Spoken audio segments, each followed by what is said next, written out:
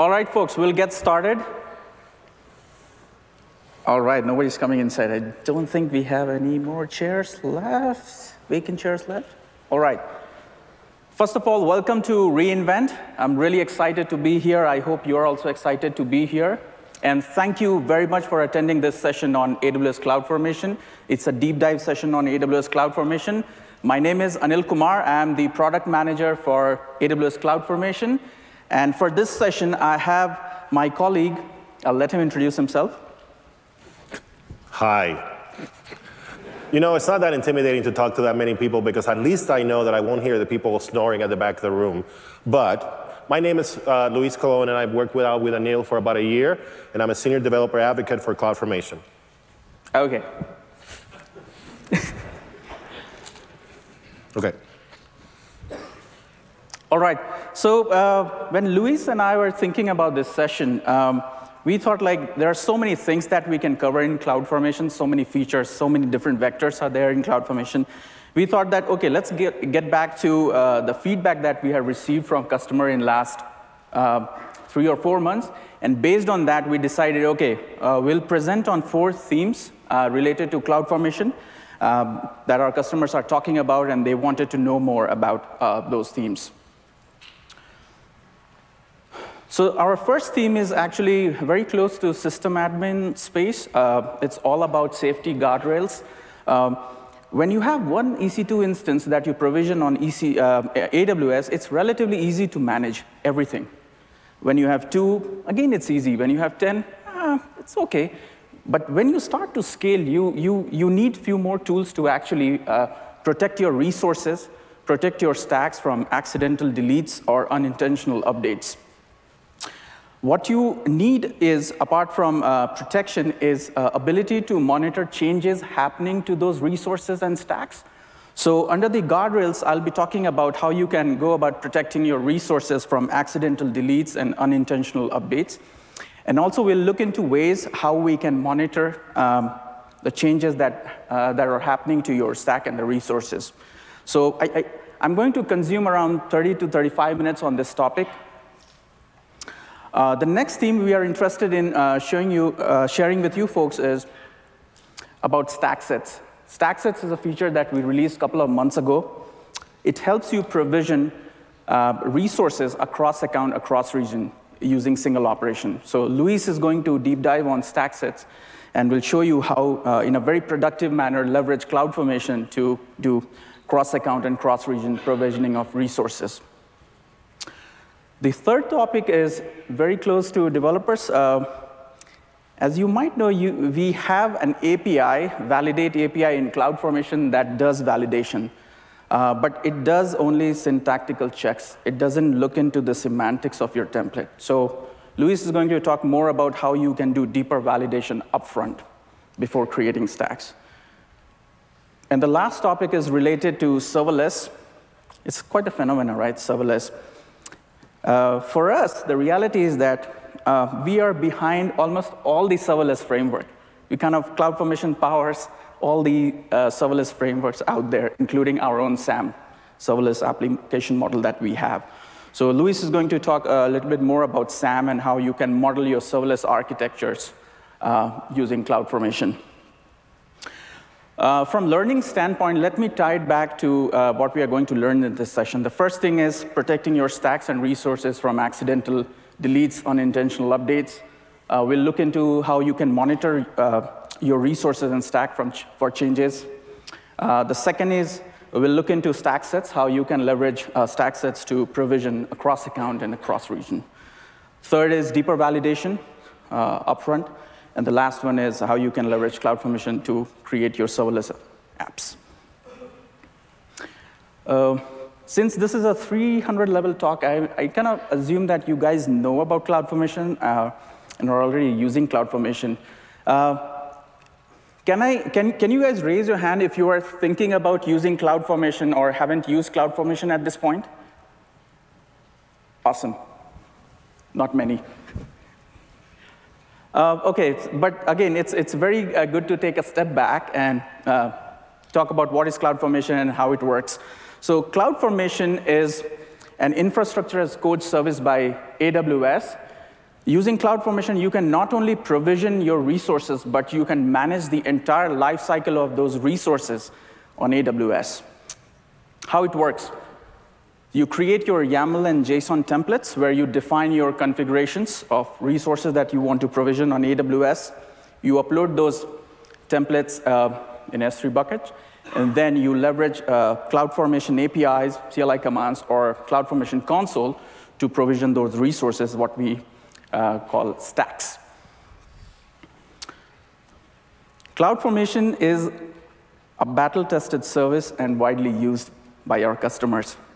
We have over 350,000 AWS customers using CloudFormation to provision their resources.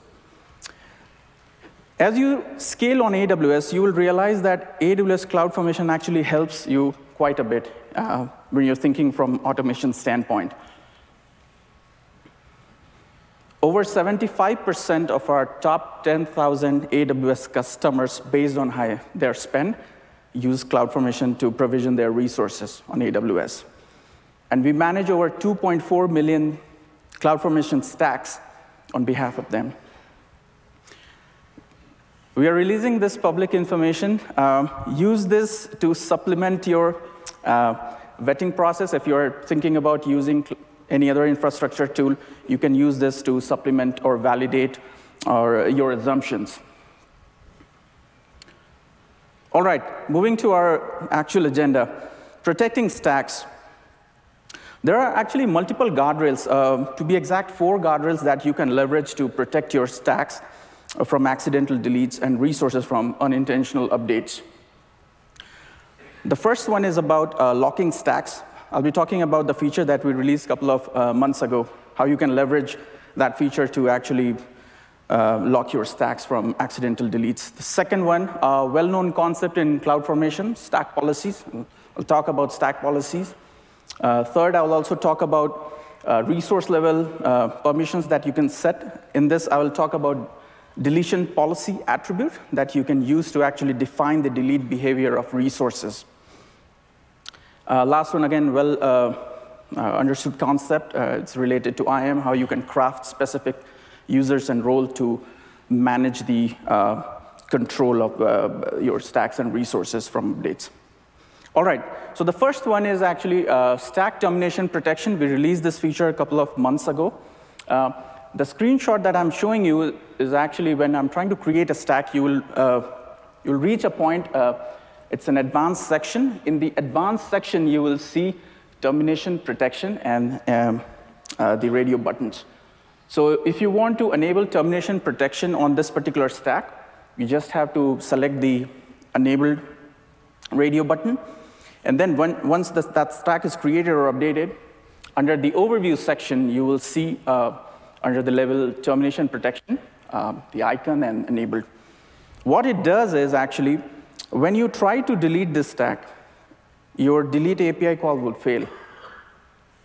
So what do you have to do now? So you have to disable the termination protection on the stack, and then you have to fire the delete API call in order to delete this particular stack. So it's like an extra set of friction that we are putting in between you and that delete call that you have. So this feature is actually very critical. We have heard especially from large enterprise customers that it happens. Somebody new joining the team, somebody who is not aware that particular set of resources are part of CloudFormation,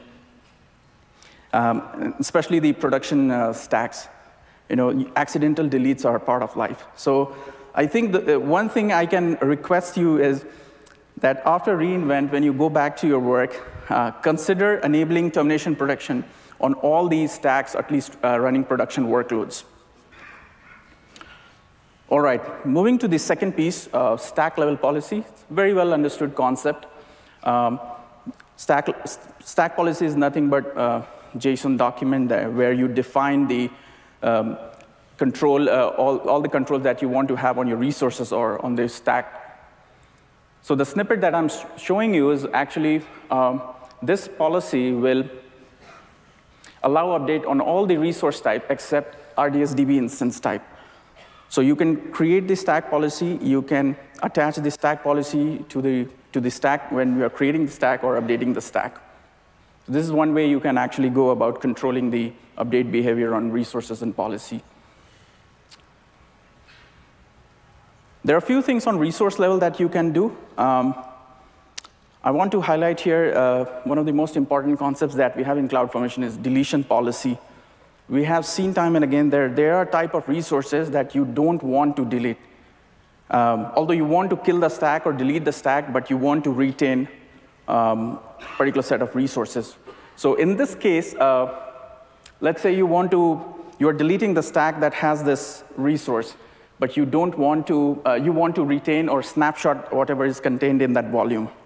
So you can use the deletion policy attribute and provide the keyword snapshot. One more important use case for this is S3 buckets. I've seen many times customers, they don't want to delete their S3 bucket. So what you have to do in that case is use retain keyword for deletion policy. So CloudFormation will retain that resource and gut all the other resources present in that stack. And the last one is, again, very well understood concept, IAM policies. It provides you a very broad range of, I would say, tool sets, if you will, to actually control your creation, updates, and deletes in CloudFormation. So for example, this snippet, this policy, will deny all the create stack operations happening if this template has IAM-related resources. So here are the 4 guardrails that you can actually use to protect your stack from accidental deletes and unintentional updates. I have seen customers, some of the best practice, customers who are implementing best practice, they use all the 4 to provide that extra bit of guardrails. Awesome. The next topic for us is monitoring resources.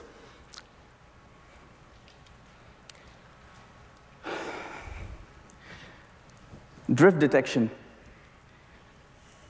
It's one of the most important topics in CloudFormation, actually. When you scale, you have hundreds and maybe thousands of stacks. You have big teams. And let's say you don't have best practices implemented on how to go about updating stacks, creating stacks, updating stacks, or deleting stacks.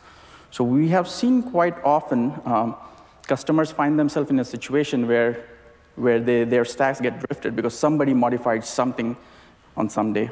So I'm going to talk about this drift detection. It's an important issue for us and in CloudFormation. And I have some good announcements to make regarding this topic. The second one is dynamic monitoring. The use case is, hey, I want to monitor certain CloudWatch alarms or certain vectors, certain metrics when CloudFormation is creating stack or updating stack. So we'll look at dynamic monitoring, how you can enable dynamic monitoring in CloudFormation. And the last one is, if you want to record changes in CloudFormation, stack changes, configuration changes in CloudFormation, you can leverage one of the features that we have for your governance and compliance purposes. All right, configuration drift. Let's deep dive into this topic. So let's say you're a nice guy, you love cloud, you love AWS, you create JSON or YAML templates, you version them, you plan your changes, and you create stacks. So let's say in this case, you have created like 3 stacks, web app stacks, enterprise stacks, and database stack, right? And then you have an army in your company who are actually trying to update those resources in those stacks that you created out of band. When I say out of band, they're not using CloudFormation to update those resources. Either they're using direct API calls for those underlying services, or they're using their respective consoles to update those resources. The thing is that it may happen that you are also responding to a time-sensitive situation and you don't want to actually leverage CloudFormation to update a particular resource, part of a stack, and you also go out of band and change those resources. And yeah, in case of emergencies, you will break that proverbial glass to go out of band and change resources. That's part of life. Let me define configuration drift from the lenses of CloudFormation, because I think that configuration drift is fairly well-known concept in the space of configuration management. So from the lenses of CloudFormation, let me read this out. It's important for us to understand this.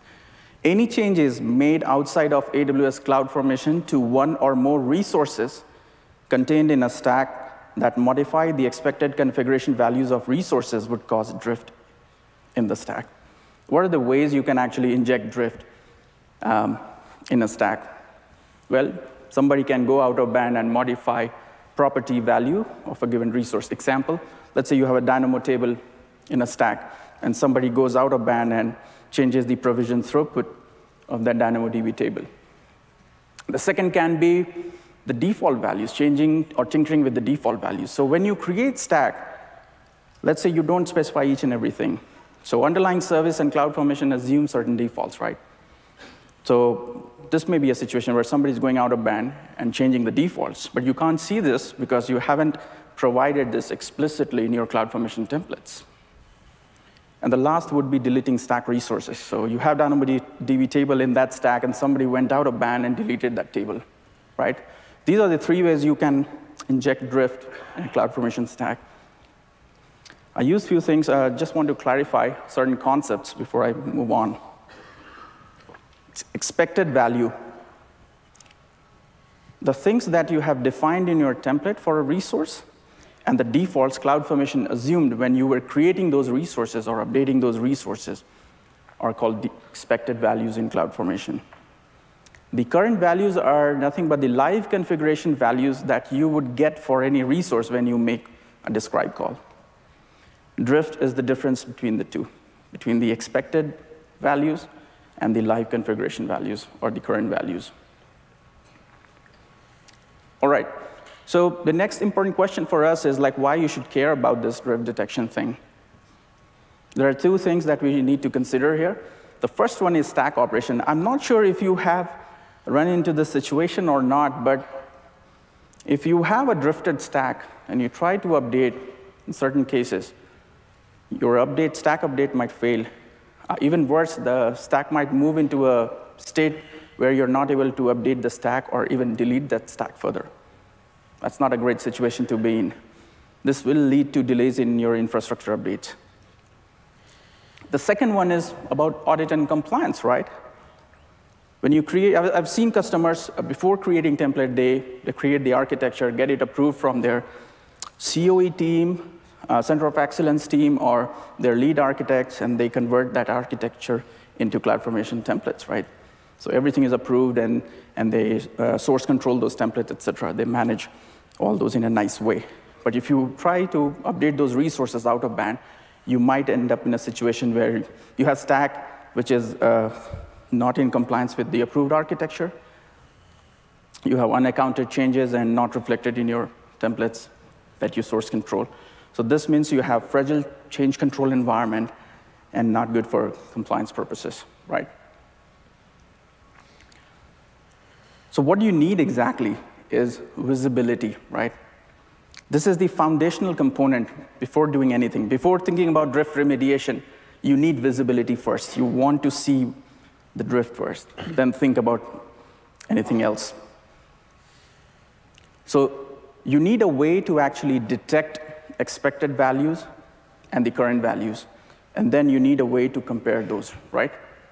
So from feature standpoint, you are looking for a feature that allows you to detect and view changes made outside of CloudFormation to AWS resources managed by CloudFormation. This is the ask. Let me take a sip.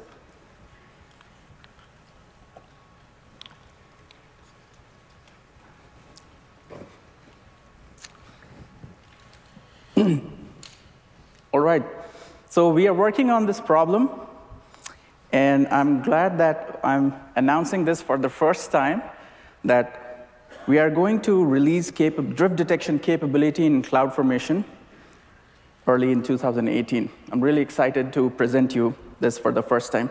How many of you are actually excited about this feature? All right. Actually, I was gonna announce it, but I called tails. So. Awesome, awesome. I have a sneak peek demo for this feature. I have a few screenshots also to show you how this may look like in early 2018. Oh, all right. Before starting this, let me tell you what I'm going to do. I'm going to create a stack. Of course, it's a recorded one, so I'm not going to do a live demo. It's a recorded video.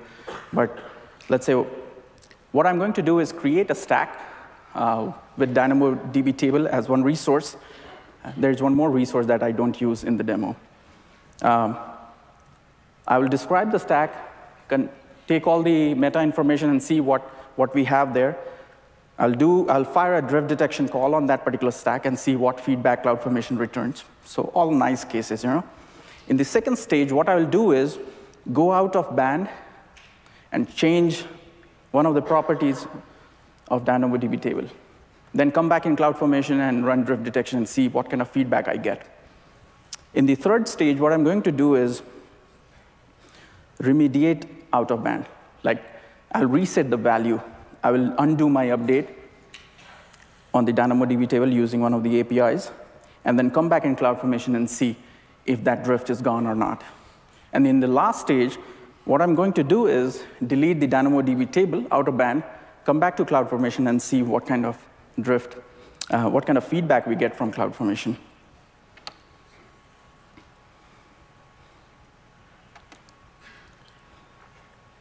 All right. I'm creating the stack called events.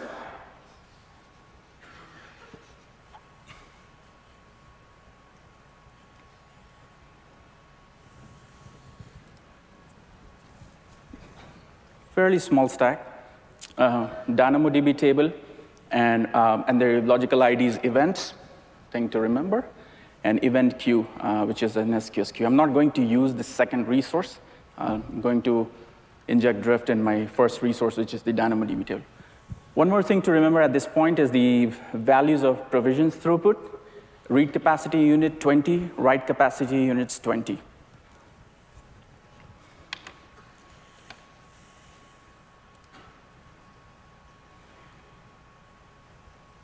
I'll fire a describe stack call and see what kind of information we get.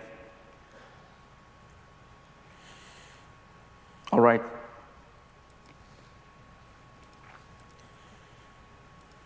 You'll see a new section appearing in the describe call called drift information. Here it provides the last time when you check drift, detected drift on that stack, and the next attribute is stack drift status, not drifted. At this point, it says that your stack is fine, no drift in your stack, all good.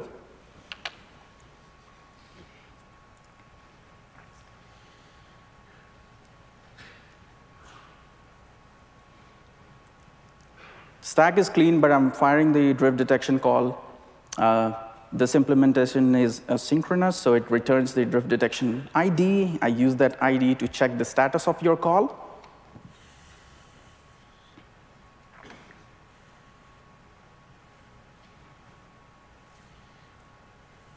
And here you can see the status of that call. The detection status, detection complete, and the stack drift status is not drifted. So this call checks drift for all the resources contained in your stack.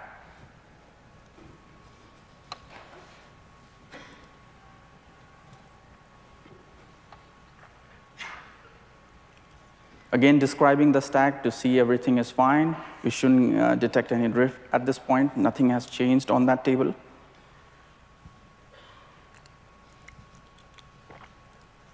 You can see not drifted. The actual properties and the expected properties, if you compare, you won't find any difference. So there is another section called property difference that's empty at this point. Nothing has drifted.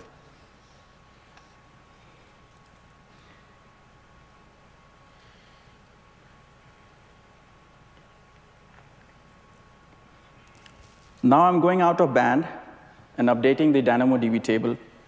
Here I am changing the values of provision throughputs. Read capacity moves from 20 to 50, and write capacity units from 20 to 50.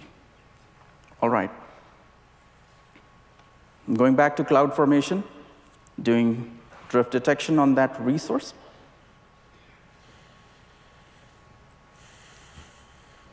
Provide the logical ID events. That's the logical ID of that DynamoDB table. All right.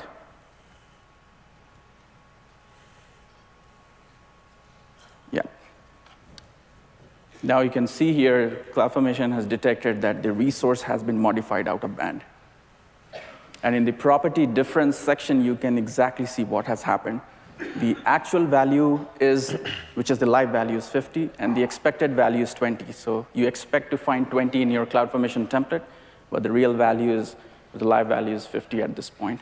And the difference type is not equal. I'll talk more about the difference types that we have in Drift.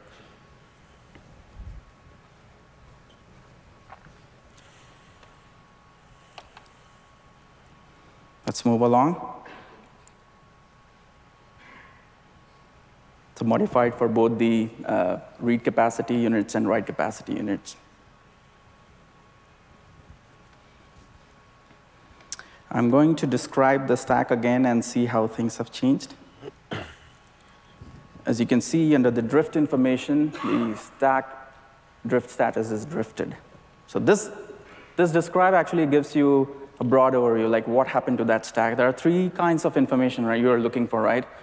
Whether your stack has drifted or not, if drifted, what kind of resources have drifted, and if you have the second level of information, you will be interested in third level of information, like where in that particular resource the drift is. So this provides you the first level of information.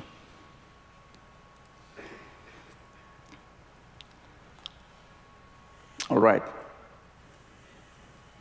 Going out of band again, updating that DynamoDB table, basically undoing my update. So I'll set it back to 20, those read capacity units and write capacity unit property values. This is like you are going out of band to remediate the drift. Firing detection, drift detection on the resource, DynamoDB table resource.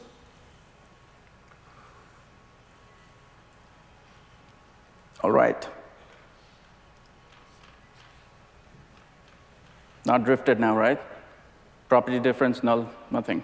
Your actual properties are equal to expected properties.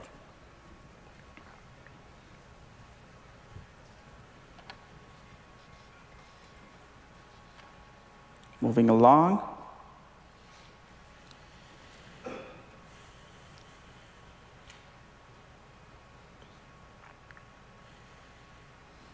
You can describe your individual resource type also. Here you can see not drifted.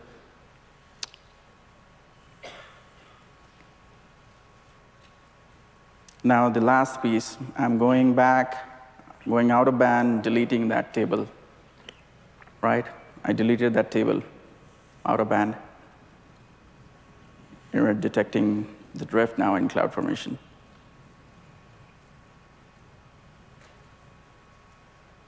All right. So this is what you're going to see if you find a resource that's deleted out of band. Come back in CloudFormation, detect drift on it. You'll see stack resource drift status as deleted.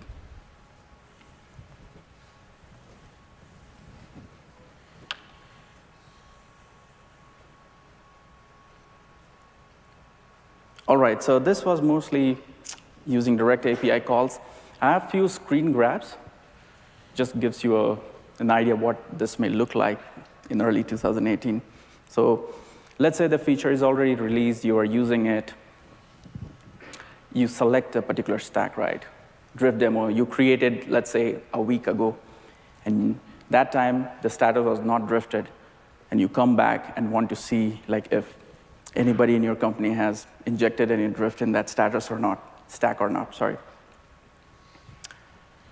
So you click on the Actions drop-down menu, you might run into this new thing that we will add, we might add. Detect drift for current stack. Click on it. Non-blocking model will appear where, depending on the number of resources you have in the stack, might take from a few seconds to a few minutes to detect drift. Let's say the job is done and the stack is drifted. Of course, at this point, you're angry, like you were in vacation and somebody modified the stack out of band. So the start is drifted, and there is one link, view details. You want to know more about it, right? This is the first level of information you acquired. Stack is drifted, OK. What else? You click on that view detail, and you will land on a specific page on AWS CloudFormation console, really specific to drift for that particular stack. So let me walk through a bit here. Let's say you want to detect drift again on the stack. You can use this big button, detect drift for current stack, right? This is some meta information related to that stack. Important one, too, is status create complete is the CloudFormation status. When you created the stack, it reached to create complete. That's the status, not to get confused with the drift status. The drift status is something different. Now, you see drifted, that means somebody went out of band and changed something, and the last drift check time. In this particular stack, you have two resources. Both are of SQS queue type. One is the dead letter queue, and the other one is your regular queue. If you want to detect drift on a specific resource, you can select that resource. And once you select that resource, this button will get activated. So you can just, let's say you have a template or a stack that has like 150 resources, and you don't want to run and sit for like a couple of minutes. So you can just select a particular resource and then do drift detection there. So in this case, we are seeing the drift is in logical ID queue, right? That resource. So if you can see, there's a small arrowhead. If you click on that, you will get this, 3 sections. On the left-hand side, you will see all the expected information, all the expected values, which consist of everything that you defined in the template and the default values CloudFormation assumed when it created the resource or modified. The middle section is the current value. That's the live configuration value of that resource. And the last one, the right-hand side one, is the differences. So as you can see, CloudFormation detected 3 kinds of differences between the expected value and the current value. The first one is the red one, which is remove. Somebody removed read-write policy from that queue out of band.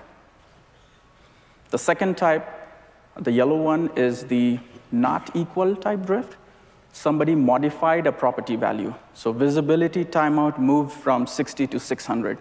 And the last one is green type, not super scary type, where somebody actually had a use case and added KMS-related properties to that SQS queue. So these are the 3 drifts that you're going to see here. In cases of delete, let's say somebody deleted that DL queue, you'll see nothing. You don't have the current value to compare with, so this is an indicator that somebody killed that resource.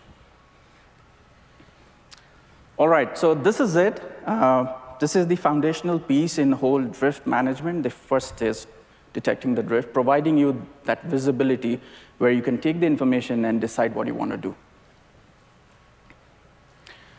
All right, moving on to the second theme under the monitoring is dynamic monitoring, how you can go about monitoring dynamically in CloudFormation.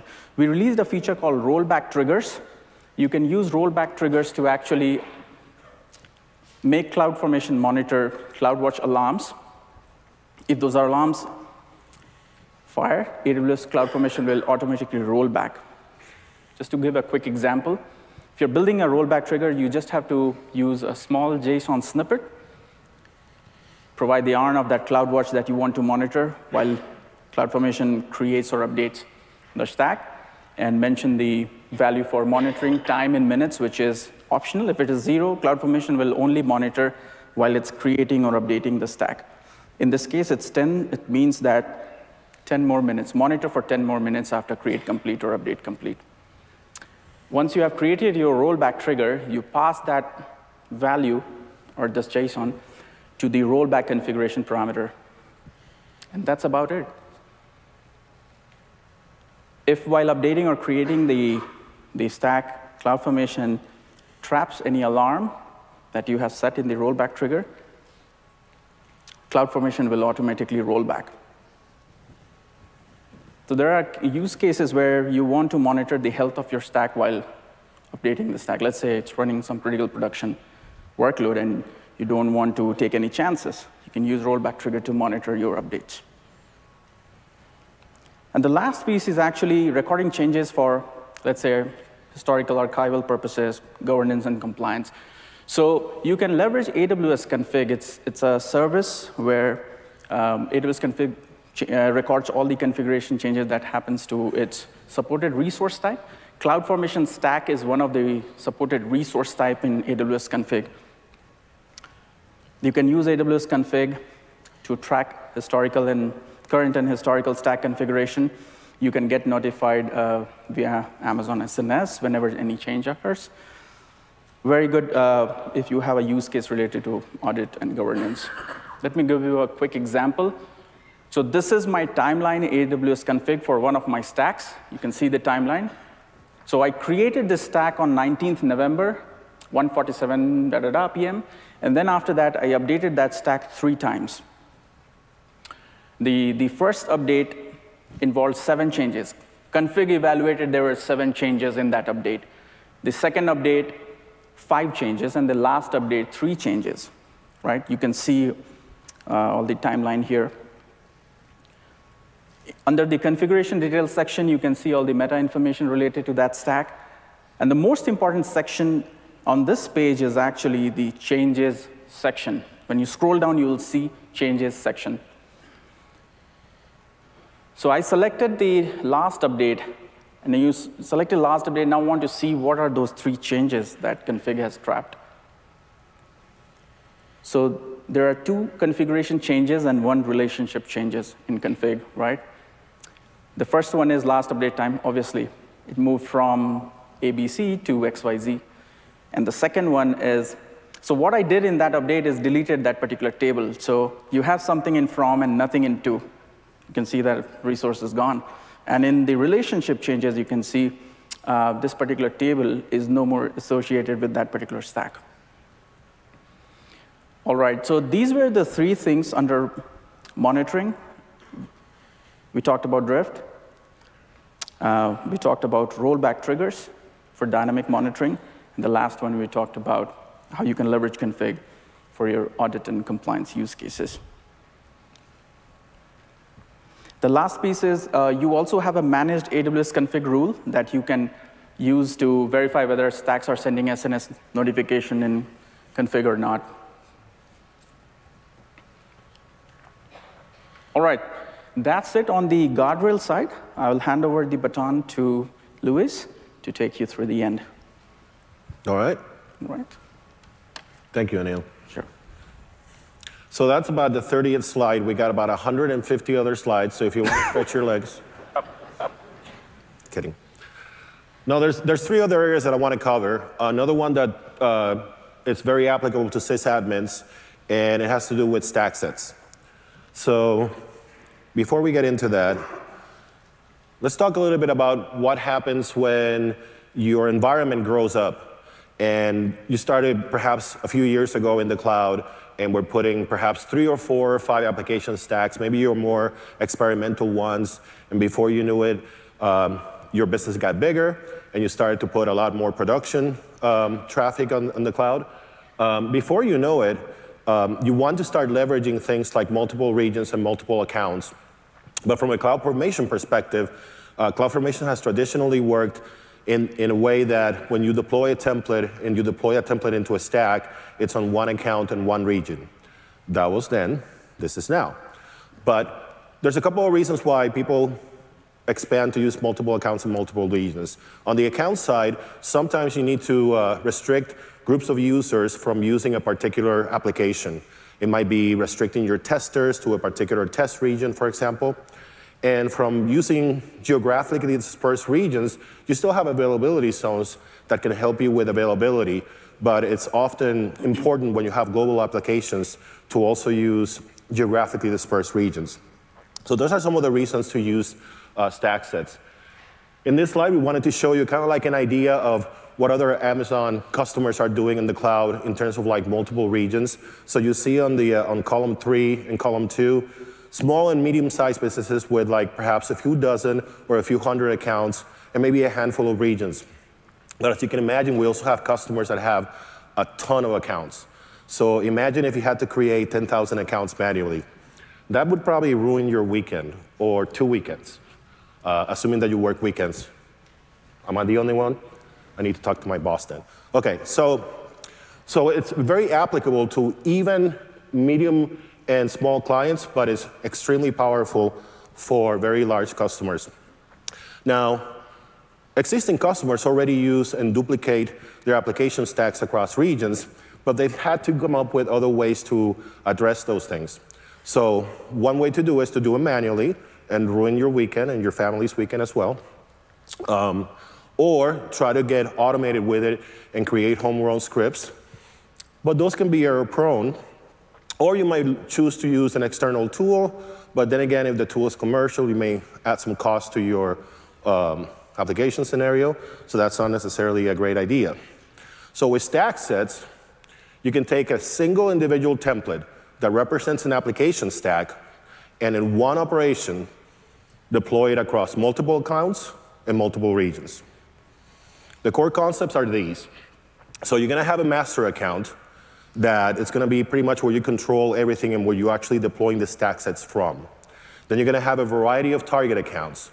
In many cases, your accounts will be a handful of them. In this example, we have 3 accounts, and we're going to target 3 regions. So you take the Cartesian product of those 2 things, and that means that we will deploy in one operation 9 stack instances. We also have an integration with AWS organizations, such that if you collect, say, dozens or hundreds of accounts into an organization, then it becomes really easy to deploy the stack set with an organization ID. Now, the administrator account is going to have an assumable IAM role, and the target accounts are going to delegate trust to that admin account. So this opens up a lot of use cases where you can use stack sets. Just a few examples are, if you have dozens or hundreds of accounts, you want to make sure that you set them up the same way if they're really meant for the same type of user. This is the kind of thing that can ensure that that happens. If you're deploying CloudTrade and enabling it across a lot of accounts and regions, if you're deploying config or config rules, or if you're deploying KMS keys, this becomes a lot easier to do it in a standardized way. You also can deploy, and this is very important if you start thinking about best practices like immutable servers. You don't want to deploy manually or with some scripts servers that might be 70 servers or 700 servers and not be able to ensure they're all set up the exact same way. This can help you make sure that you don't have a lot of snowflakes out there in terms of like servers that have different configurations. And then for disaster recovery and business continuity, these are the kind of things that you can configure replication across a whole bunch of regions and accounts and configure it the exact same way so they all end up putting the information that you need to recover in the same place. The same thing for read replicas for RDS databases. There are key operations with stack sets that are going to be very familiar to what you have done in the past with stacks. So you're going to create, update, and delete stacks in the same way you're going to create, update, and delete stack sets. But you also have the additional option of saying, on an existing stack set, just go out there and delete a few of my stacks and redeploy them with another operation. There's a couple other options, and I'll talk about them when we go through the video here. Well, let me show you a little bit of feedback that we've gotten from some of the initial users. We deployed this at the end of the summer, early fall, right? And we already got some really good reviews on it. Things like significant time savings, because you don't have to do things manually now. Being able to push your golden configurations, standardize your deployments. Make it easier to be compliant with regulations. So there's a lot of good reasons to try this out. What I'm going to show you here, this is the CloudFormation console. And I'm selecting stack sets. And we're going to create a stack set. And to get you started, we have some fairly easy to use default templates. Things like CloudTrail, config, the things that I mentioned before. We're going to pick a stack set name. We're going to be enabling CloudTrail in 5 accounts in 2 regions. Look, ma, no hands. You can choose to be notified via SNS, via email. We're going to skip through that. This is what I mentioned before in terms of like we can Have you put individual account numbers separated by commas, or you can leverage AWS organizations, set up your organizations in advance, and then take that organization ID that shows up on the right-hand side of the AWS Orgs user interface, punch it in there. There it is. Of course, extremely unreadable. We're going to pick 2 regions. And here, we have some deployment options that are really interesting. In maximum concurrent accounts, we can tell CloudFormation, if you're going to be deploying hundreds of things at the same time, try to do it with some parallelism. So we're going to tell them, enable it to deploy 5 at a time, and then get the next 5, and get the next 5 to speed up the process a little bit. The second option, fault tolerance. When you're deploying a lot of these things, you might have some minor issue in a region, but you don't want to stop your whole operation. So in this example, we had it put fault tolerance of 5. So 5 operations of deployment would have to fail before the system starts rolling back your stack set. So as you can see, after entering only 1 organizational unit, we have 5 accounts, 2 regions. So the Cartesian product of that is 10. So we would expect to see 10 stacks with 1 operation. So let's go ahead and create that.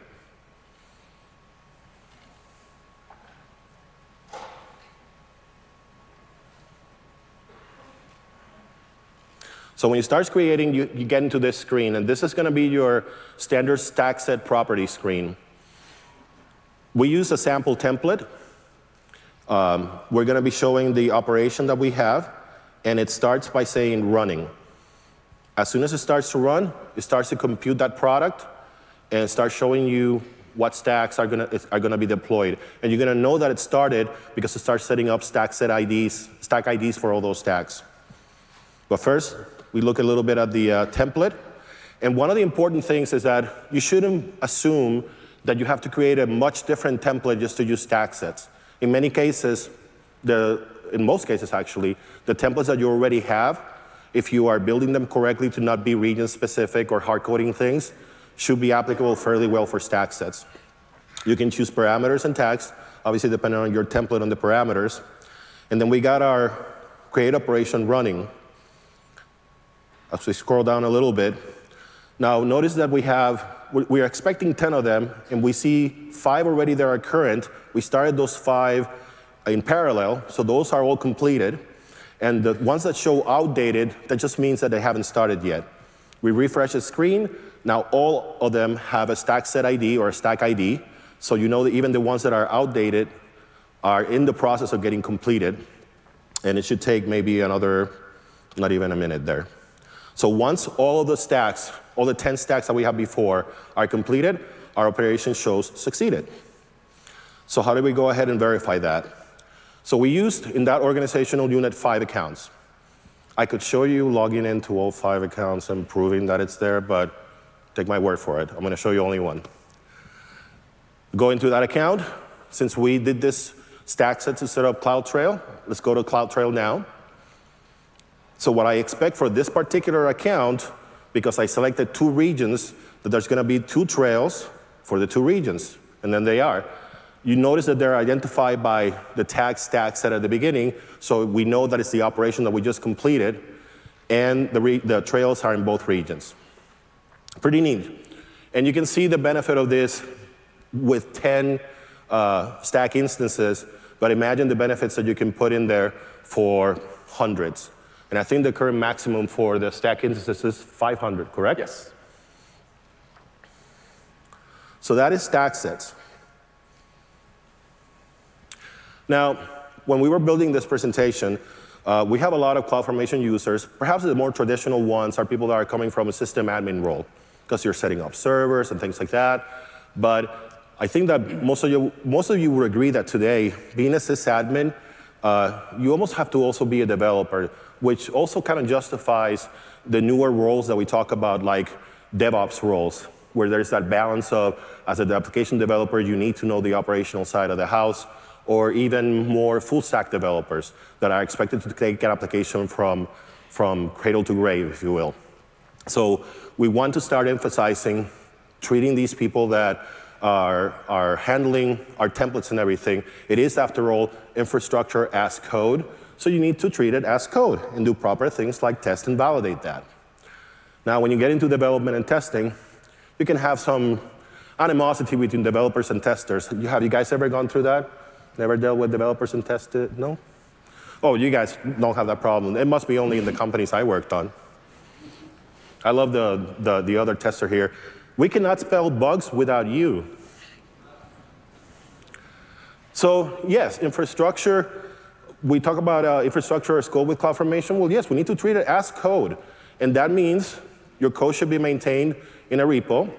You can do this with our code commit tooling or with individual repos.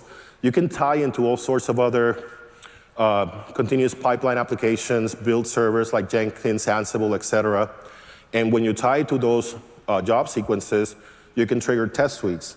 In fact, one of the reasons why we wanted to bring this up is because we want to encourage you to do more testing and more automated testing with your CloudFormation templates. And one of the things that we've done is created a reference implementation, which I'm going to talk about here in a little bit. But some pieces of advice from looking at a lot of customers that are doing hundreds of these. Build your validation scripts. Keep track what you're validating. You might have to vary the scripts for different environment stage, business acceptance, production. If you're generating templates manually, writing JSON or YAML manually, then obviously you would write tests for that. If you're generating templates with a higher level language, like for example, if you're using Troposphere and building Python that generates templates, or if you're using Ruby and Sparkle Formation, there's also a recently released one called Sparta that lets you do it in Go. Keep in mind that you need to not only write tests for your Python or Ruby code, you need to write the tests also for the YAML and JSON that you're generating. Also, try to stay away from having a huge template with a huge test at the end. If you can have smaller templates and intermediate test, then you save a lot of time not having to wait until the whole thing deploys and then run a test and find out, I need to roll it back. So small templates, really not unlike how you deal with development code and the principle of least responsibility or the single responsibility principle that OO professes. So validation pipeline. If you go to that URL, which I expect you to take a mental picture and remember, you're going to get the slides too. We set up an example reference implementation where you can run a set of customizable tests that include logical and functional integrity testing against templates, and giving you a procedure to do it. There's many ways to do it as well, but at least this will get you started. With the reference implementation in particular, we show you and integrate with a code commit repo, and then it automatically provisions code pipeline, Lambda functions, et cetera. So this is what it looks like. I realize it's a fairly complicated thing that we're showing over there, but if you visualize from the top left to the bottom right, what we're doing is once a commit is triggered on your repo, we run some logical pre-create test, we run syntax checks. If you have not, even going beyond the CFN validate API calls, there's some other utilities that you can find on GitHub. One that I've heard mentioned a lot is CFN nag. I don't know, have you guys ever used CFN nag? Handful, okay, good. So you run your pre-test, really kind of like thinking about set up your pre and then your post testing. Once you run your pre-test and they all pass, you launch your stacks in test regions. They run your post test. If everything is green, send a notification. Here's an example of, in many places, you could let it go all the way to production, but in many places they want to have kind of like a manual push into production. That's fine, we can do that. This is an example of, we built this so that you can have that manual test. Once you know that all the tests have passed, somebody gets sent an email, they push the final button, if you will, and they put the fully tested version of those templates in an S3 bucket that you can turn around and push into your production regions and accounts. Now let's talk about serverless. And this is an area that's near and dear to my heart. We've made a lot of progress in serverless in CloudFormation since Lambda got released in 2014. And I think Anil mentioned before that a lot of the serverless frameworks that you see out there are powered behind the scenes by CloudFormation. And one point that I've also made earlier this morning in our workshop is that it's very easy to look at CloudFormation and think about, well, it's an automated way to create S3 buckets and EC2 instances for web servers or databases. But CloudFormation, after all these years, and with all these users, it can be used in a lot of application architectures. If you move in this slide from left to right, you'll see that you got your traditional, perhaps Java servlet applications or LAMP applications. If you are into containers, ECS, Docker, et cetera, you can use CloudFormation for those clusters as well. If you are into analytical applications, no longer transactional applications, maintaining database clusters, real-time event streams, CloudFormation is also very powerful for that. In fact, we did a workshop earlier today deploying an entire data lake with CloudFormation. And then you have serverless, which has become, as I said, very popular in the last couple of years. So as we approach serverless and CloudFormation now, looking back after a couple of years, we started with allowing you to set up Lambda functions like a core native resource, right? And then we worked with the serverless groups here at AWS, and we came up with this transform, which is a serverless application model, which makes it that much easier to automatically, once you change your code, have a deployment package that you can turn around and deploy with CloudFormation. And then within Amazon, there's been a lot of other projects in progress that people have built on SAM. A couple that I can mention are, there's this project that we put locally recently called SAM Local, where it starts allowing you to build and do a lot of your development in your local laptop before pushing it into the server. If you haven't seen it, I recommend you take a look at it. There's also a micro framework that's Python-based called Chalice that was also recently released. But the service application model, now that it has a couple of years or a year and a half under its belt, used by a lot of people. From a CloudFormation perspective, it's implemented as a transform.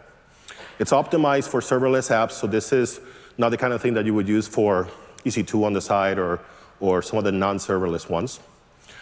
You can use functions, APIs, and table, and then in the same template, you can have the transform, but you can also have all the other resources that CloudFormation supports.